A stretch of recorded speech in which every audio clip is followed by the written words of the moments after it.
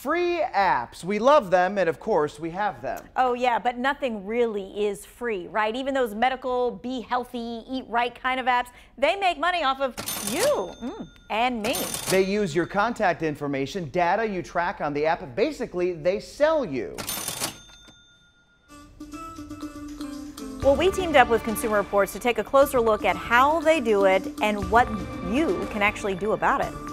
Maureen uses numerous health apps to keep track of her family's medical profiles. I put everything from blood work to immunization records to medications to eyeglasses to checkups. I've become really dependent on it. As a tech blogger, she makes sure that the medical data is stored only on her phone, not a remote server. For certain medical apps, I make sure that it's not being backed up somewhere else. But that takes work. Consumer Reports says it's a good idea to ask the following questions.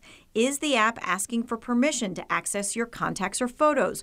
Do the terms of service allow it to share data with third parties? If the answer to those questions is yes, we recommend taking a good hard look before deciding whether to hand over your data or not. We're concerned that if your personal data gets out there, it could ultimately lead to workplace discrimination. You heard right. It could affect whether you get insurance or how much you pay. So, do all the apps do that? Well, Consumer Reports says the most likely apps to do that are the free ones. They're probably selling your personal data.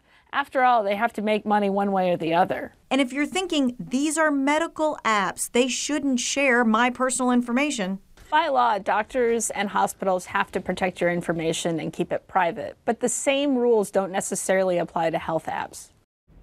Okay, so again, what do you need to be looking for? You need to check the terms of service of the app and whether the app is asking for permission to access your contacts or your photos or allows it to share your data with third parties.